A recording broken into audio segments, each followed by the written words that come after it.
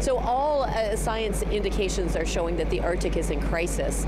And that's not just bad news for the polar bear, that's bad news for countries and societies everywhere, because the Arctic is one of the major circulation systems of the planet and can amplify global warming significantly. Studies are showing that if we lose the snow and ice in the Arctic, we will amplify global warming by 25 to 40%. So it is a one ecoregion that packs a big punch. And we felt that negotiators here had to actually come face to face with the Arctic. So we brought the iceberg.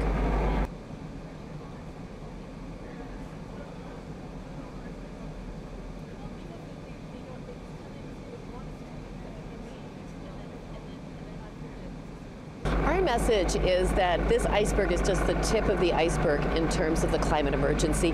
And when they're negotiating in the blue zone, it's really easy to forget the reality of climate change and instead focus on geopolitical interests, economic issues, finance, power, and yet the reality check is that this iceberg just is going to keep melting regardless of the negotiation that they come up with at the end of next week. However, perhaps if they come up with a good agreement, we will stop other icebergs melting.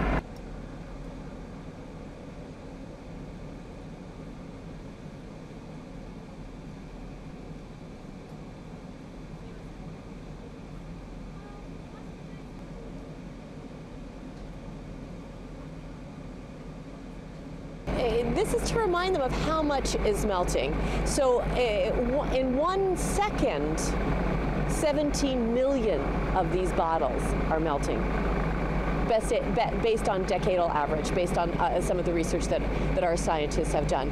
So this is not a small amount. 17 million of these bottles a second are melting off the Greenland ice sheet, based on the research that's been done. And what else can we say? This is a bottled warning, and they can't ignore this. So that's why we've brought the iceberg in the water to Glasgow.